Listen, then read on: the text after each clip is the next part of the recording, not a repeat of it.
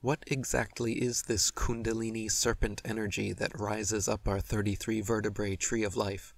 And what are these supposed 7 chakra wheels of light? What is all this symbolism actually pointing towards? Harajat Khalsa wrote, "The ancient yogis and sages who developed Kundalini yoga had a deep respect for the creator of this human body. They knew in their profound devotion and worship that so perfect a creator could only have created perfection in design, function, and potential. Based on this respect, they sought knowledge of the totality of the human being. They researched the human ability to maintain good health, increase vitality, open consciousness, and expand the experience of the excellence of human life. Their research gave them a great understanding of the nervous system, glandular system, organ system, energy system, and brain. They learned how blood, nerves, muscles, organs, and glands all work together. They investigated the seen and the unseen, and the interrelationships between the physical and the subtle. From this research, they developed Kundalini Yoga. Kundalini Yoga is a highly evolved technology based on a thorough understanding of the ecology of the human body, how the breath affects the thinking, how the angle of a finger affects the pituitary gland. This technology works with the systems of the human body using the body's own means. Hand position, breath, posture, sound, and motion are employed in various ways to create the optimum balance among all the body's components. Until recent times, these techniques had been secret, taught only to a chosen few. When babies are born, their entire 33 vertebrae spinal column is loose, flexible, and independently operating. By adolescence, however, the first 4 vertebrae begin fusing into a single unit known as the coccyx, and by early adulthood, the next 5 vertebrae fully fuse into another single unit known as the sacrum. No longer able to move about freely and independently, various processes of the cerebrospinal system become constricted and deregulated, such as the relaxation response, hormone production, and the flow of spinal fluid. Ancient yogis also taught that the root of individuated consciousness, the divine essence within man, originates at our first chakra point, the perineum, nestled and stuck by the many fused vertebrae. This Kundalini energy desires to travel upward along the spine, illuminating the 7 chakra centers and resulting in a fully realized, individuated, enlightened being. Since the awakening of Kundalini requires extensive initiation, including meditation, breathing practices, advanced stretching, a plant-based diet, chastity, and other austerities, the majority of humanity remains unaware of this powerful, transformative energy to their own physical and spiritual detriment. Kundalini energy desires to climb our trees of life, but finds itself trapped by our fused lower vertebrae. So esotericists have long symbolized this with a serpent coiled around an egg 3.5 times. In order to uncoil the serpent from its nest egg and allow Kundalini to rise up the tree of life, the initiate must sincerely dedicate themselves to a variety of holistic, healthful practices and self-discovery through asceticism and introspection, which will begin the process of ascension. As Kundalini ascends, one by one, the 7 main energy centers of the body become illuminated, meaning the physiological and psycho-spiritual processes associated with each chakra become optimized. These 7 energy centers, all of which are located along the cerebrospinal column, corresponding directly to a major nerve ganglia, endocrine gland, or internal organ, and have actually been measured electromagnetically to produce 10-fold stronger biofields than non-chakra points. They each have physiological manifestations related to their location in the physical body, but also extend into the energy body, affecting us emotionally, psychologically, and spiritually as well. Muladhara, the red root chakra, is located in the perineum and relates to the gonads, adrenal medulla, and the pubococcygeus muscle that controls ejaculation. Psychologically, the root chakra controls security, survival, and the fight or flight response. Swadhisthana, the orange sacral chakra, is located in the sacrum and relates to the testes or ovaries, the genitourinary system, and the adrenals. Psychologically, the sacral chakra controls sexuality, relationships, violence, addictions, pleasure, creativity, and enthusiasm. Manipura, the yellow solar plexus chakra, is located in the solar plexus and relates to the metabolic and digestive systems, the pancreas and adrenal cortex. Psychologically, the solar plexus chakra controls power, will, fear, and anxiety. Anahata, the green heart chakra, is located at the thymus in the middle of the chest and relates to the immune, circulatory, and endocrine systems responsible for fending off disease, blood flow, and maturation of T cells. Psychologically, the heart chakra controls love, compassion, rejection, equilibrium, and well-being. Vishuddha, the blue throat chakra, is located at the thyroid, which produces the thyroid hormone responsible for growth and maturation. Psychologically, the throat chakra is related to communication and growth through expression. Ajna, the indigo third eye chakra, is located at the pineal gland, the precise geometric center of the brain. The pineal gland is light sensitive and produces melatonin, which regulates sleep and dream states. Psychologically, the third eye chakra is related to intuition and clarity of mind. Sahasrara, the violet crown chakra, is located at the crown of the head and relates to the pituitary gland, which secretes hormones to control the endocrine system and connects to the central nervous system via the hypothalamus. Psychologically, the crown chakra is related to beingness, pure consciousness, and karma. Ervin Laszlo wrote, "Of the 7 primary chakras that are deemed to mediate the awareness and energies of our personal energy field, 5 are considered to align primarily along the main meridians up our spine. 1 is between and slightly above our eye level, and the last sits at the crown of our head. Associated with nerve plexuses and the endocrine system of our bodies, which secretes and regulates hormonal balances, the chakras, as viewed by Eastern traditions, have a primary role in the mediation of consciousness. The electronic recordings of the human biofield were found to be strongest over the chakras. When the signal from the nervous system's alternating field was filtered out, at the frequencies above 500 cycles per second, the continuous low-intensity direct field seemed to be around 10 times as high as the field through which the body's nervous system is controlled, although its intensity is less than half that of a resting muscle.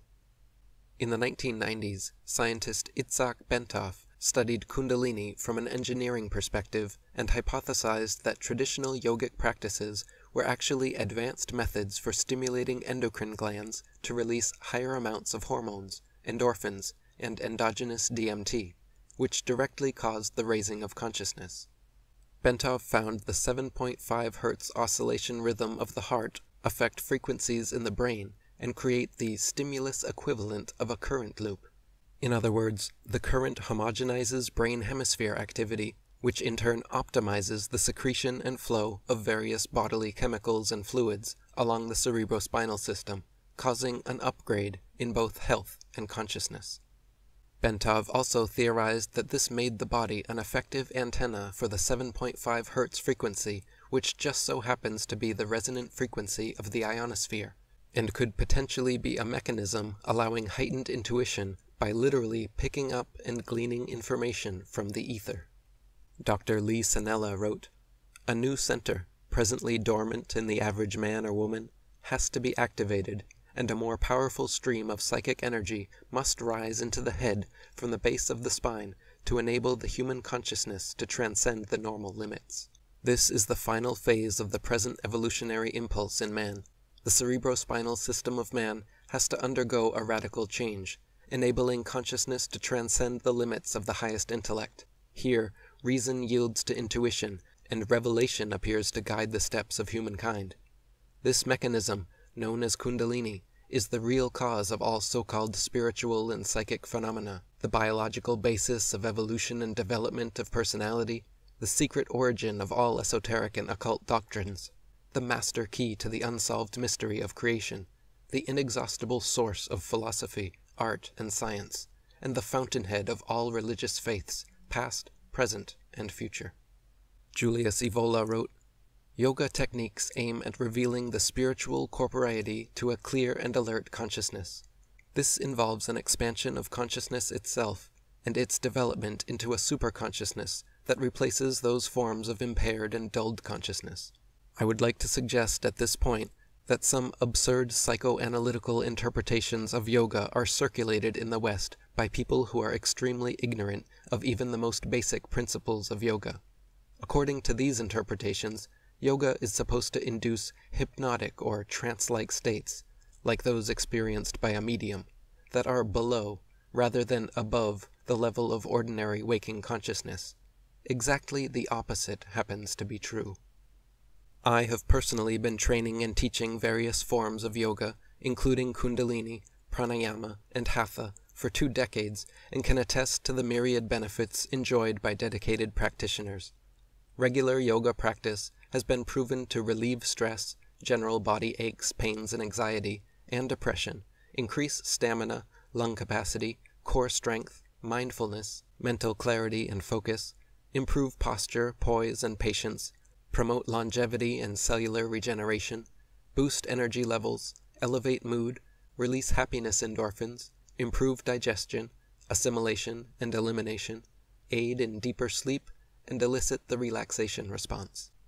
Beyond these benefits gained by practitioners of all forms of yoga, the pinnacle state and intended achievement of the specific discipline known as Kundalini Yoga is the rising of this energy from the base of the spine to the top of the head in what is termed a Kundalini experience, or a Kundalini awakening.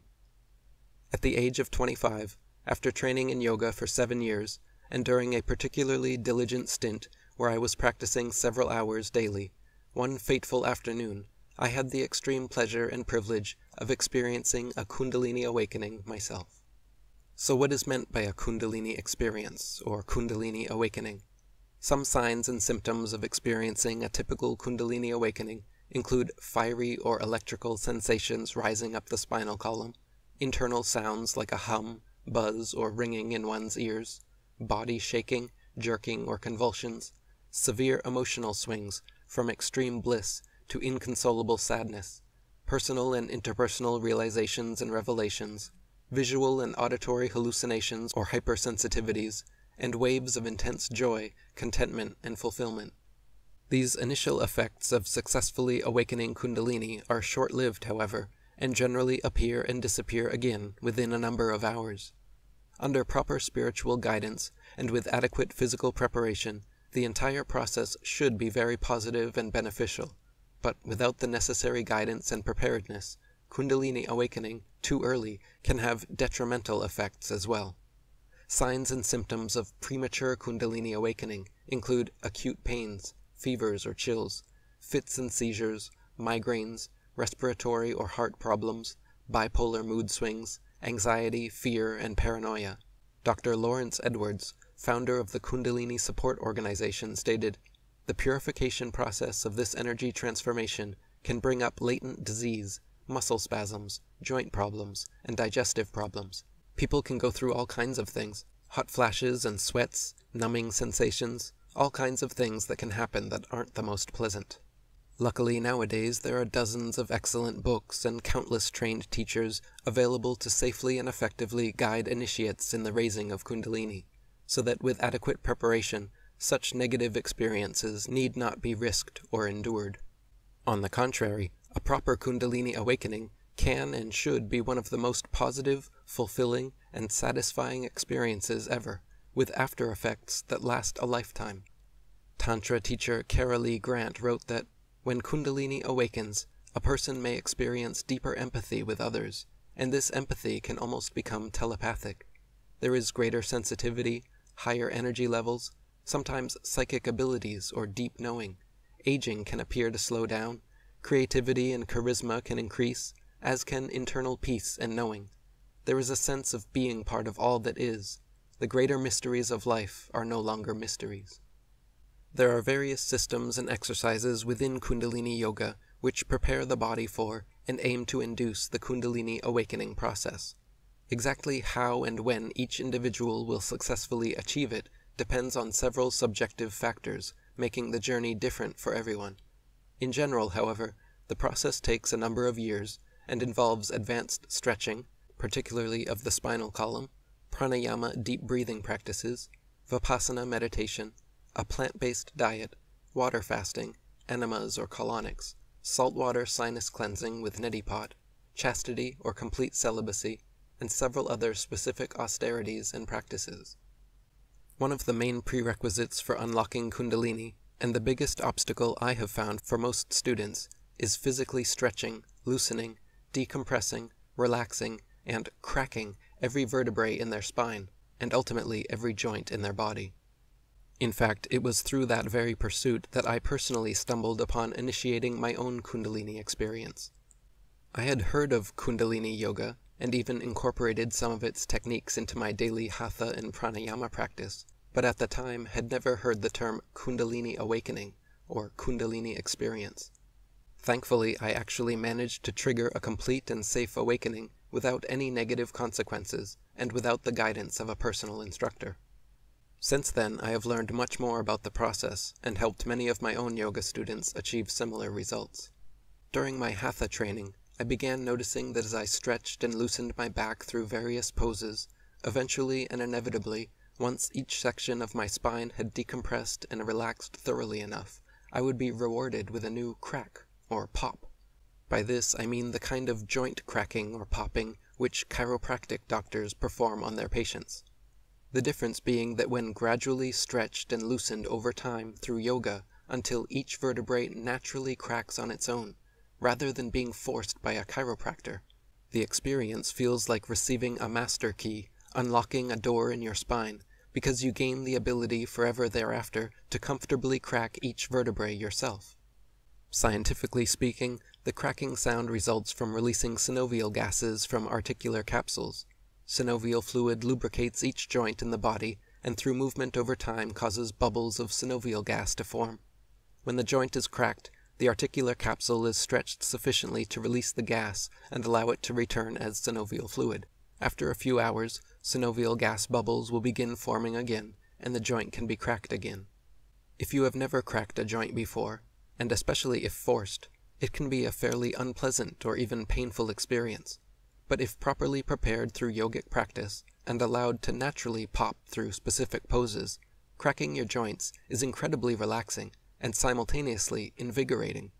Conflicting with what your mother may have told you, joint cracking is not unhealthy, nor does it cause any permanent swelling or other problems. Quite the contrary, joint cracking is a very healthful and beneficial practice, especially when each joint is slowly stretched over time until naturally occurring. Nowadays, I personally cannot not crack my joints, because just the act of getting out of bed in the morning causes over a dozen pops, sounding like someone setting off fireworks. When I first began practicing yoga, however, I had never even cracked my knuckles before. Once I began receiving the skeleton keys to unlock each joint, I really enjoyed the subtle relaxing energy pulsations that came with every pop, and made it a mission to unlock my entire body.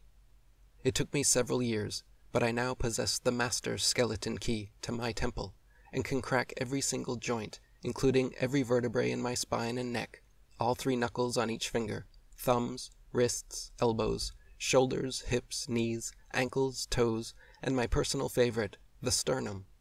The fused coccyx and sacrum cannot crack, but the cervical, thoracic, and lumbar vertebra can, with the partially fused lower lumbar vertebra requiring the most bodywork to unfuse and unlock.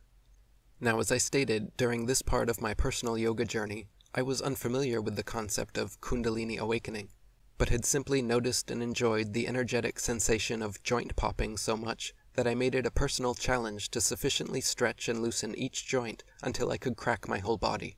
For me, the final and most difficult vertebra to loosen were the lower lumbars, but I found that by hanging upside down using an inversion table, tree limb, or playground bar for spinal decompression, along with perfecting the halasana and kamapadasana poses, allowed me to unlock and crack every unfused vertebrae.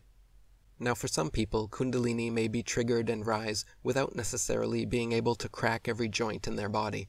But for me, the moment I unlocked that final vertebrae of my spine was the beginning of my Kundalini experience. I could instantly feel a fiery electrical sensation pulsating at the base of my spine, slowly gaining intensity and beginning to rise higher towards my back. I could instantly feel a fiery electrical sensation pulsating at the base of my spine, slowly gaining intensity and beginning to rise higher towards my lower back. I began to sweat, saw visual energy trails, and felt a steady building of euphoria reminiscent of coming up on a magic mushroom or LSD trip.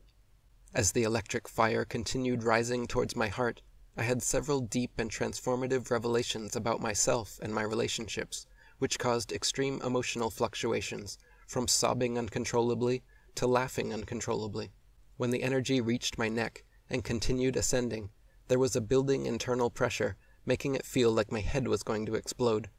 Finally, the electrical fire engulfed my entire head and torso, and I had the extreme pleasure of experiencing for hours the highest high imaginable without taking any drugs.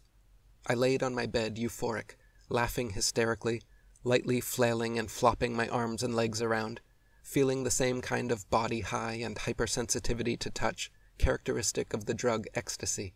The entire experience was like having the positive effects of all the best drugs in the world hitting you simultaneously and completely naturally. After several hours of perfect bliss, the feelings slowly subsided and normal life returned, but something deep within me changed forever thereafter.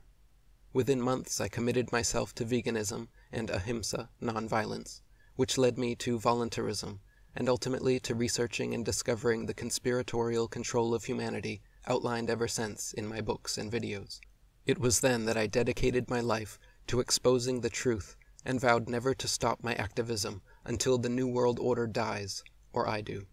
Anyone who knew me before and after my Kundalini experience in 2007 would confirm that a radical transformation occurred during this time where I fully came into my own. I felt debilitating pangs of empathy for the suffering of people in war-torn countries and animals in factory farms. It is this compassion for all sentient beings that led me to become the dedicated vegan voluntarist truth activist that I am today. There are theories that Kundalini awakening increases endogenous endorphin hormone and DMT production, both temporarily and long-term, and that bursts of them could very well explain all the psychedelic, ecstatic phenomena. I also have my own pet theory that compressed vertebra and synovial gas buildup impedes the proper flow of cerebrospinal fluid and the many essential chemicals contained therein, and that this is why loosening and cracking the spine is so important for optimum health and Kundalini awakening. The exact science and reasoning remains shrouded in mystery, but hopefully in the future, further experiments will enhance our understanding.